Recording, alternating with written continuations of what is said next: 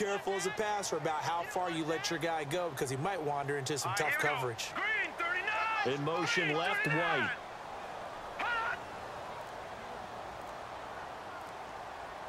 In motion right is White. Time running out here on the play clock. On second down, Langford. And he's going to get this down near the 20-yard line. It's a 10-yard pickup, and it moves the chains.